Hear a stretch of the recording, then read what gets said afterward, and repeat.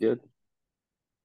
All right, today we have Brian and Brian B squared, and and with goatees as well. So we had the memo. We grew him out for like weeks for this. No, I'm just joking. But so Brian joins me today, and to celebrate some really big wins, some really big successes in his health journey. And just a little bit about me. I've been a health coach, nutrition, fitness, lifestyle, deal with all sorts of different things for like 20 years now. And I hope that's why I attracted Brian in the first place. But let's jump in and talk about some of the successes that you've had in our process and coaching together. I'm really excited to share this. And we still have a little bit ways to go, but we have made a tremendous amount of progress in time. So, Brian, share a little bit about who you are, what you do, what keeps you busy every day. So I make electricity. I work at a power plant. Um, it's a nuclear facility, so I'm currently in license school. I've been in the industry for about 12 years at this point, Right. and license school keeps me pretty busy. I been overweight for I don't know, my entire adult life, and I just decided enough was enough. And my we went and visited my grandmother down in Florida, and she was they said she was close to dying. Thankfully, she's still alive at this point, 3 months later. Yes. But ran into my cousin. My cousin had lost over 100 pounds, and she looked great. Um, and that was a big encouragement to me because she's just like, yep. I started counting calories and working out and just making a decision every day that Mhm. I was going to lose weight. And she's like, you have to make a conscious decision every day that you're going to do it. Yep. And that was a big encouragement to me that because she's her whole family has always been uh, overweight. Mhm. One of those families that always kind of says, "Yep, we're just an overweight family," and Gotcha. all that. And so it was a big encouragement to me that if she can do Right. it, I can do it. You can do it too. And And so that's what got you to reach out in the first place then after that, huh? that's what got me to start looking.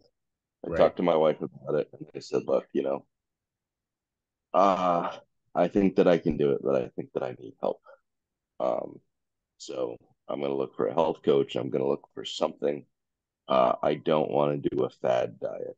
I've tried a million Right. different fads, and having someone that helps keep me accountable every day more than anything else.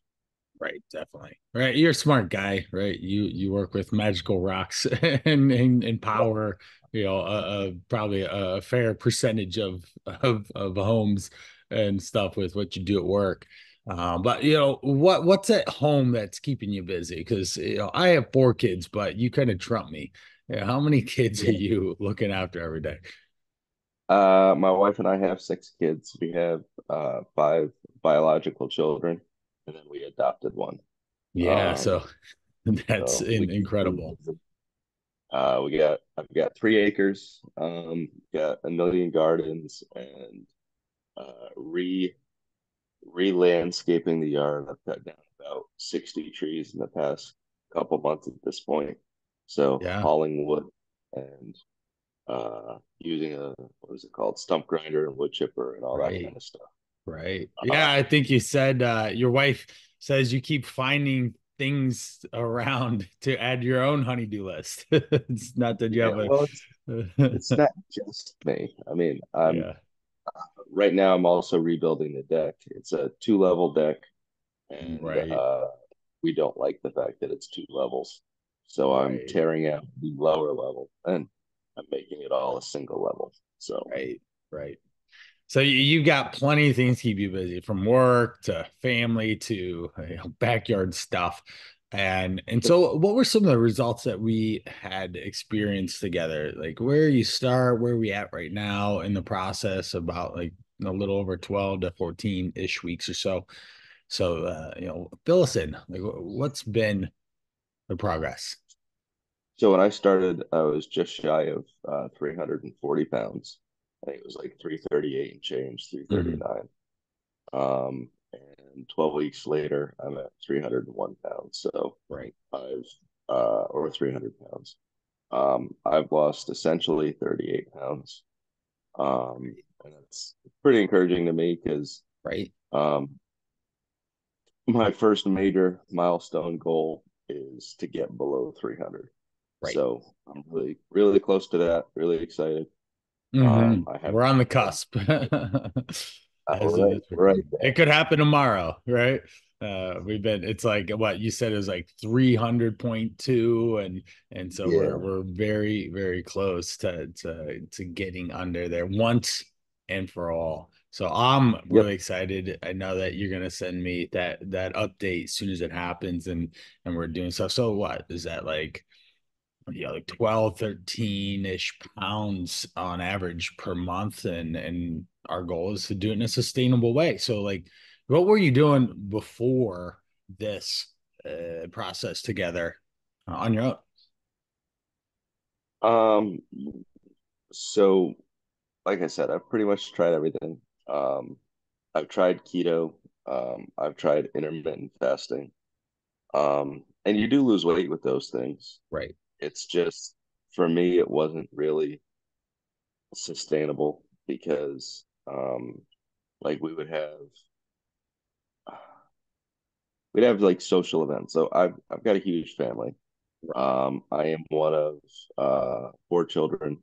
My wife's one of five, and we both do a lot with our families. So yeah, there's a So lot of people. there's a lot of people, and there's a lot of birthdays, and there's just a lot of events going on, and Thanksgiving and Christmas and all those things. And it's hard for me to stay on the keto and all of those things for those events, um, or especially the fasting.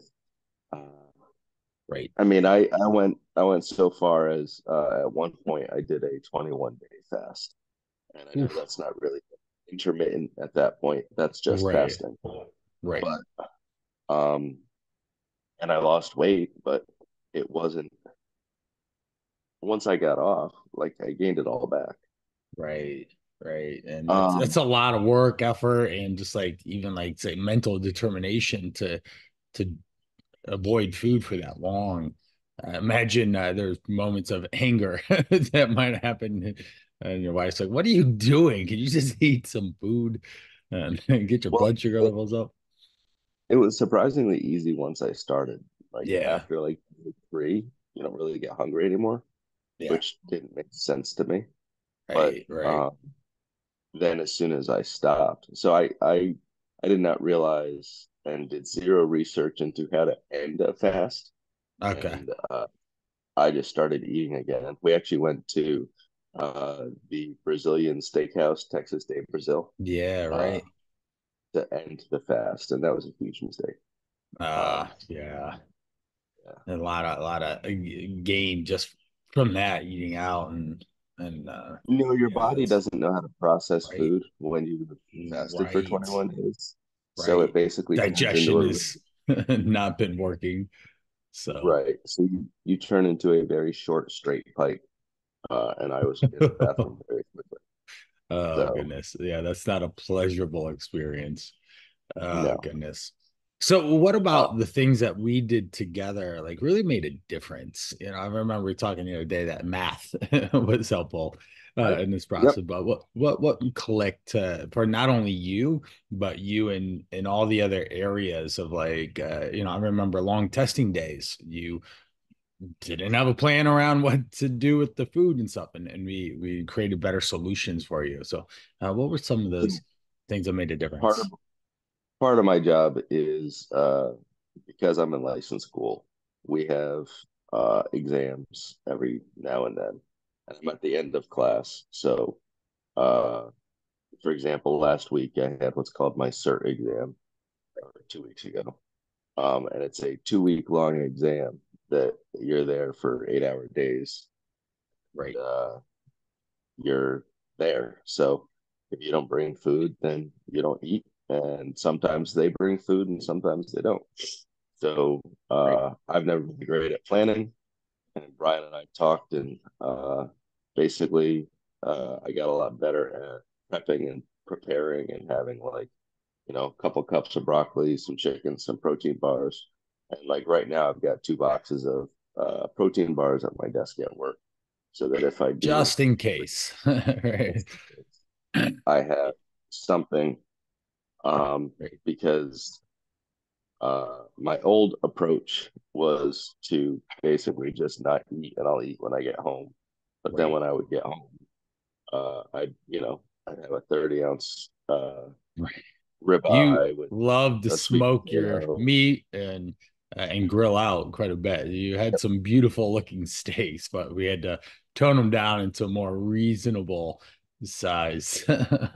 So you packed Yeah, a lot of food besides like protein yep, bars. You actually like had meal and food with you, which right, we all know when you eat food, the blood sugar goes up. That's just the process of it, but it helps with your brain. Your brain needs glucose to think, and if you're studying and testing on important things like nuclear power, it's good to keep the brain processing so you can get a good grade and keep your job. So right. Exactly. yeah, how did some of the strategies and things work at home? And I know that your wife had some pretty good benefits of just hanging out and doing it along with you. Yep. So the wife and I did a lot of talking, and she encouraged me to find a coach too because she wanted me to lose weight. She's significantly uh, slimmer than I am, Mhm. um, but she didn't want to be my coach. She didn't want to nag me. Hey, She wanted me to lose weight, but she she wanted didn't want someone else. she didn't want a seventh kid to have to watch Right. over, right? Right. And she's like, I want you to lose weight, but I don't want to be the person telling you every day, hey, you need to lose Right. weight. She's like, I don't feel like that is healthy for our relationship either. So that was another reason why we went with you. And the last part was, you telling me that, yeah, she can be on the calls too and listen in, and it can be a team effort. Yeah. And her just basically doing the stuff that you told me. She ended up losing 30 pounds and getting down to her ideal weight. And Yeah. she's That's very wild. happy. Right. And That's um, so, yeah, that's she awesome. just, we did it. We'd go for walks um, every day. And we haven't for like the last couple weeks because uh, we The pretty much get up backyard and we start doing landscaping. yard work and Right. landscaping. And my And coworkers think that's it's a cool job. too. Real quick with that is like we didn't like exercise, right? I mean, in the a gym Right. setup, right? We never sent you gym. Now that is coming at one Yep. point in the process, but right now you've had wild success walking, doing landscaping and taking care of your property and just being active with your kids and all too. So like a lot of people think that they need to go become Arnold Schwarzenegger at the gym or do a marathon training program or something. That's just not the truth, and it's been able to allow you to get a lot of your backyard fix and change and stuff and the gardens and all that stuff, and that's incredible. uh, so Yeah. Yep. We pretty much have gotten up every morning and done something. When we didn't have big projects, we were going for a walk. And my goal has always been 10,000 steps at the beginning. right, And then I upped it to 12,000 because I think, you know what? More is better. And if the minimum's 10, I want to up it just a little bit. With work, a lot of my day is sitting. So we right, would get up and we'd go for a couple-mile walk, get 12,000 steps in prior to me right. leaving. And then everything after that was just gravy. So, Right, right. Yeah, and if you think of what a typical day, like say stepwise, a lot of people underestimate the value of just like steps and moving and walking and even like I'm standing and fidgeting and stuff. That's what they call a need non-exercise activity, and that really can help with a losing weight or even a weight maintenance strategy. Now, what a typical day if you weren't paying attention to steps or monitoring it, like with work and then having just busyness of kid stuff, like where would that put you in terms of your daily activity? Right now, because I'm in school, um, my daily activity is pretty low. I mean, I spend most of the day sitting at a desk. Right, So when I didn't do my morning walk, my step count meter by the end of the day would have me at like 3,500, 4,000 steps. right, right, Uh, right. so that was You just weren't obviously moving enough, period. right, Right, right. Because I mean, you're sitting in class listening to someone talk for 8 hours, right. and there's it's it's mentally draining, but Uh-huh. Right. it's It's not not actually physical. it's Right, not right. physical at all. So we had that So was something that we actually had to plan out a little bit. And so instead of like say going to a gym and working out, like we found more applicable ways, like walking with your wife or spending time with your kids or digging around in the dirt in the backyard and such, so that you were productive with your time as well. And it worked out in our favor. What about like the food just seemed to work really well for you and your wife? Like the combinations or like the types of food or like some of the guidance there. I big thing for me was just more than anything else. Give me 1 second. Yes, Sarah, Mhm. turn it off, kids. Yep. More than anything else, it was just looking at how much I was eating. I've never in my life counted calories and like tracked everything. Right. My wife has asked before. She's like, "Hey, have you considered counting your foods, having like a food log and all that stuff?" I'm like, "Nah, that's stupid. I'm not doing that." It's like, like the whole Atkins approach of Right. calories don't matter as long as you're eating protein and fat.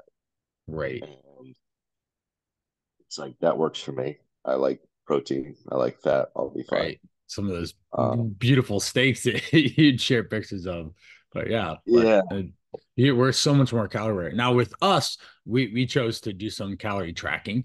With others, that's not necessarily the approach that we use. But we do need to be calorie aware, because if not, then eating 300 extra calories in a day than we should could put you more toward calorie maintenance. And just understanding those basic principles of calories in the body and losing weight is really important. So we were able to have better food choices, but even more importantly, better portion control. So you ate everything you wanted to, right? Yeah, I was actually surprised by basically limiting my the fat intake with like basically, if I want a steak instead of having a ribeye, for example, I could have like Right, a sirloin because it's got a lot less fat in it. And load up on broccoli and have a salad. And we basically ate a lot of like steak salads and chicken salads and stuff like that, where you just right. grill up some chicken, throw it on top of a huge salad, and go to Chow Town. So um, Yep, it's you're making up some of the volume with low calorie healthy foods.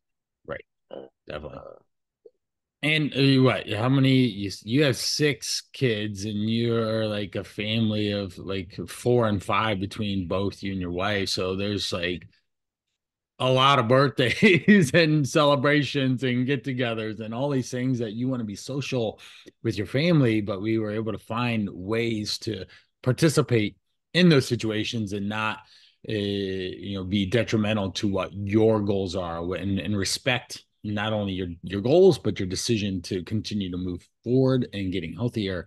I think one side is at a time I said, no, it's not your birthday tomorrow, right? And you're like, no. Like, right, okay, well, I mean, we don't need like all the cake and all the ice cream or whatever to celebrate with them, right? And you're like, okay, fair right. enough.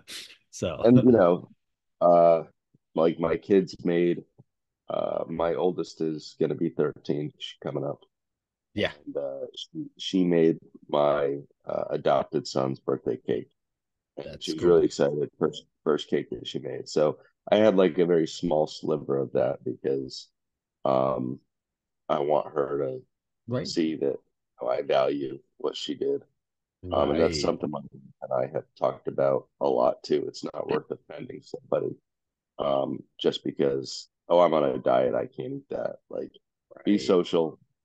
You can still enjoy company. You can still have a nice time and be not be that guy that, oh, I can't have that. I'm on a diet, or Right. I'm Right. not going to eat that. So it all comes down to planning. If you're tracking it and you have an idea of okay, well, we're going into this social event. There's probably going to be things that I normally wouldn't eat. So maybe eat a smaller breakfast or smaller lunch beforehand. And Right. that way it allows you a little bit more room to be Right. social Right. We had without. I like teaching nutrition as like a concept and then helping you understand how to apply the science-backed concepts and information into your everyday life so that you can actually function. It doesn't matter if you're going to a birthday, you have an 8-hour test, you are digging in the dirt for all weekend long and stuff. And then like we actually like made sure that you stopped what you were doing and not just like toiled in the dirt and then just all of a sudden and then you end up eating late in the afternoon evening and just kind of falling into old patterns of behavior around food, so like food behavior, timing, managing that, managing stress around like school and not going to like say food and stress are obviously paired together quite well as an outlet, and we were able to overcome a lot of those, and that's why we've seen consistent sustainable progress here. uh, Right. so if you were taught, if someone's watching this and they were in a similar situation where they just didn't understand what they needed to do, they've tried a bunch of different things with not sustainable results, what advice would you give them? Honestly, the biggest thing is just get help. Having someone to talk to, and uh, like you've been great in the sense of like, hey, I'm going out to eat with my family. This is where we're going. What do you suggest? Right. Um, like we went to, I think, a Mexican place once, and you're like, well, fajitas are great, lots of veggies, minimize the calories and all that, and you can still have a nice time. It's just all the, again, all the fad diets. Like the first week is great. Like, oh yeah, go Right. me, I'm gonna power through this. And having someone that's not related to you or not your wife that you can bounce ideas off of, that you can Mm, get help with, right. has been huge. And honestly, just like we talked about earlier, it all comes down to math. As long as your calories in are less than your calories out, uh, you're gonna lose weight. And Right. it may be slower, um, but that's why the long-term sustainability is important. It's Right. got to be something you can do Right. for a And long you're time. losing pretty good, 8 to 10-ish pounds in a month is very good, sustainable. So we're ahead of the curve. And like sometimes the weight did come, but then it sometimes it like paused and stuff. So we had to figure out, what was going on or what the strategies were. And so being able to not just, oh, the scale didn't change again and go into old behavior patterns and overeat.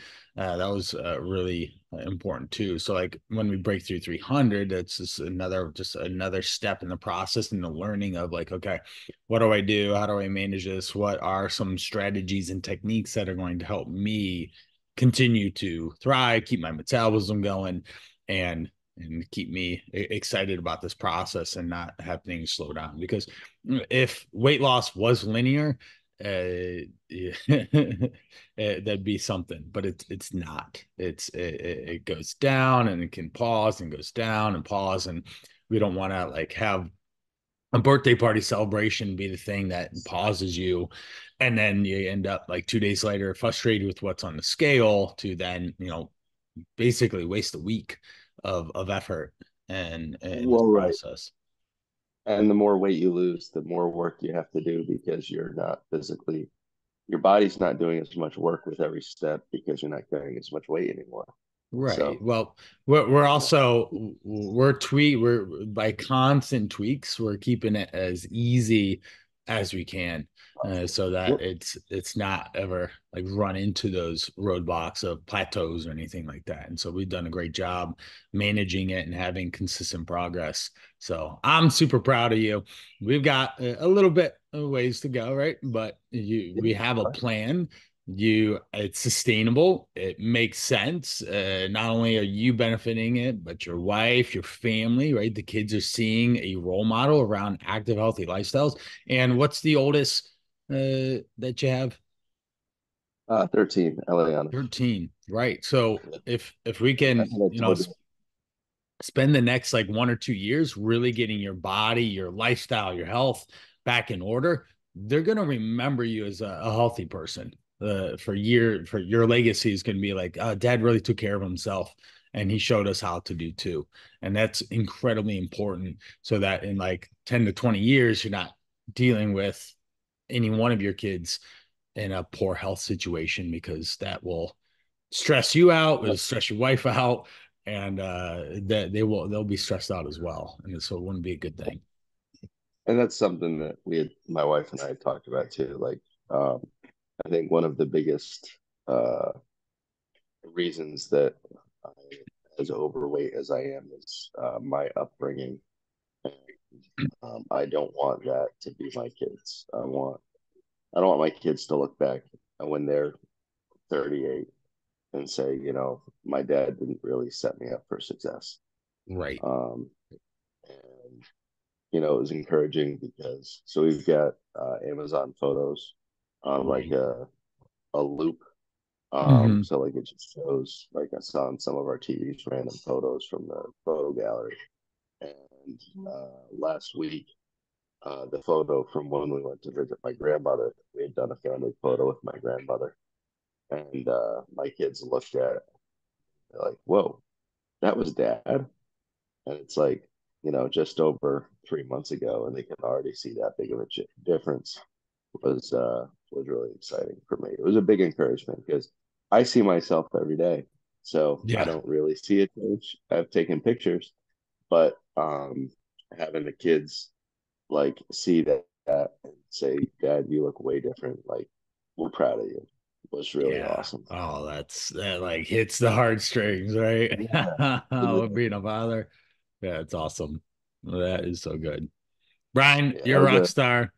And I love the our conversations, the progress, not only for you but your family. That's I love it when I can drop a pebble in your pond and it ripples out to those around you. That's some of my core values as well, and why I do this, because just setting impact up. And so um, for anyone watching this and to resonate with Brian, have a large family, have a sedentary work situation, have a bit of stress around what they do day in, day out with whatever life is, and I've tried a bunch of stuff but can't quite figure it out, consider reaching out. You can check out my website. You can engage with me on social medias and stuff, and we can have a conversation.